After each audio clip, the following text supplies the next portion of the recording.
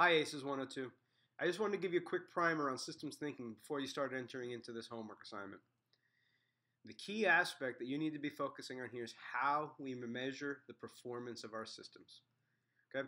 There's lots of ways that we've already discussed this. Sustainability is useful for providing many potential measures. Okay? Hopefully you got it right on the homework already in part one of this assignment. The environmental, social, and economic are the three primary spheres we pay attention to when we talk about sustainability. This has been true for many years. And within each, there are numerous different ways that we measure sustainability. Lots of them, okay? And in fact, there's many more at the interfaces of each of those, too. All of them are different ways to measure performance. When we talk about which ones are the most important to us, we have to pick. Which ones do we want to favor? Now, the trouble is with complex systems, you fix one, you're probably influencing another. That's something we just have to understand. So at this point, if you haven't read Meadows, it's really important that you do. The second half of that chapter is a great overview on the way different measures, different stocks can be influenced by different types of variables. Okay? So let's look at it from this way. Think about a stock. A stock is a place that we store things. Think about it like a storage bin. It could be full, it could be empty, it might be halfway. It's also potential for it to change over time, okay? So what's being represented in this diagram here is that somewhere there's a valve, you turn on that valve and it starts to fill up with stuff. Your stock starts to fill up with stuff, okay? You don't necessarily care where it's coming from. That's what the cloud means. It's coming from somewhere and it's filling up your stock. A great example of this for a material flow is that you can bring water and fill up a tub when you turn on the faucet. Very straightforward, okay? You know how to do this.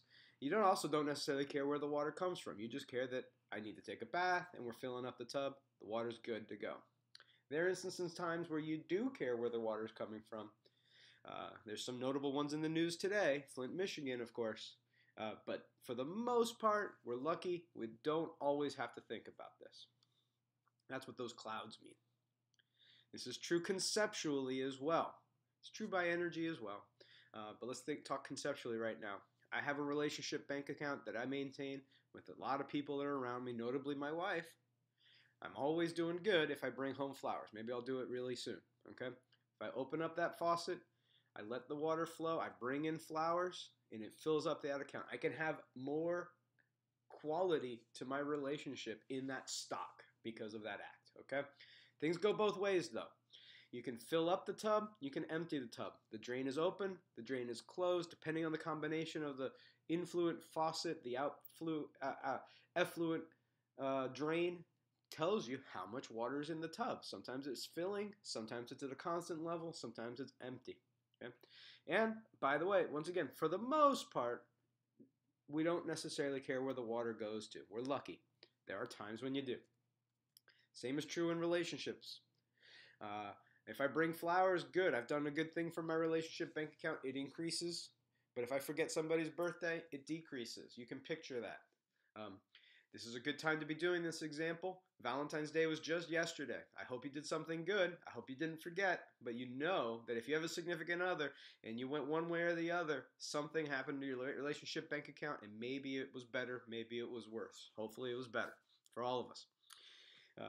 The amount of the stock can have influence on the flow. This is a very interesting one. And you're probably familiar with it. I can get interest, a type of flow of money going into my savings account.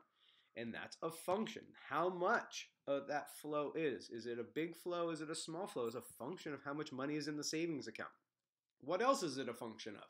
Well, the interest rate. You know this. It makes a lot of sense. This is a special kind of relationship.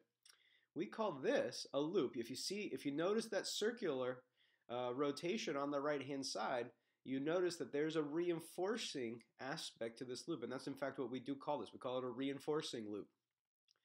That's a nice loop. It will grow forever. If you never take money out of that account, you notice there's no outflows drawn here. If you never take money out of that account, it will grow forever. That's a nice type of loop to have in certain instances. Not always, but in certain instances. There's balancing loops out there too. Let's think about this one. If you have a pile of homework that you need to get done, you need to make it into completed assignments. You know you have your stock of completed assignments before you hand them in. Well, The amount of stuff in my completed assignments pile, I've done this survey many different times, and a lot of students tell me as that pile of completed assignments increases, I feel like I've accomplished something, right? Well, sometimes I start slowing down the rate of my work in creating new completed assignments to add to that particular bin, that particular stock of completed assignments. If that's true, that's what we call a balancing loop on the right-hand side. One that reaches a steady state eventually is what we consider that. We'll talk about this in more detail down the line. There's other things that influence these things. And by the way, sometimes we don't always just care about that these assignments are coming out of the ether. In reality, they're probably coming from another stock, aren't they? Sometimes if you care about both of those stocks, we might draw it like this, where we have a stock of pending assignments, things, homework assignments that are waiting for me to do them. And depending on various factors, I work, I open that valve, I close that valve, but if it's open, I turn pending assignments and make them into completed assignments on the right-hand side. There are factors that affect the flow, right? We already talked about the completed assignments. If that pile gets high, I tend to work a little bit less, and I slow down that rate, and I make fewer completed assignments in the future. But the opposite's true as well. If I have a lot of pending assignments, I open up that valve and I try to work harder and I work faster. And if that's true, the flow goes to the right and it increases. Now these two loops, they compete against one another. Okay, I shouldn't have said loops, by the way. That's a mistake. There's not actually a loop on the left-hand side. There's possibly a relationship out there, but I haven't drawn it because I don't understand it.